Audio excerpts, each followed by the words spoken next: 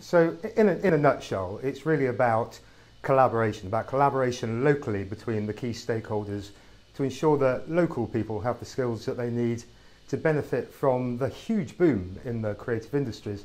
And when I say boom, that is the right word. They've been growing at more than twice the rate of the overall economy, and in terms of employment, at 3 times the rate. And very importantly, this is across the country. People often think about the creative industries as a London or South East phenomenon, but that's not actually the case. Actually, the fastest growing area in England at the moment is the North East. So across the country, there are opportunities. There are a number of things that I think we need to do. We need to do locally as well as centrally. And I would include 3 probable main things.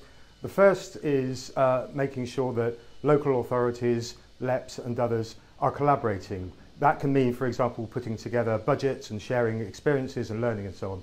The second, I think, is absolutely crucial, is making sure that careers advice in schools is much better than has been the case in the past. I think historically careers advice has focused on careers which perhaps are old type careers, whereas we're moving into a new world. So I think that these are the things that are absolutely essential, and the critical role I think that the LGA can play is bringing people together to share those experiences, share those learnings, and to work together to solve the problems and to realise the opportunities.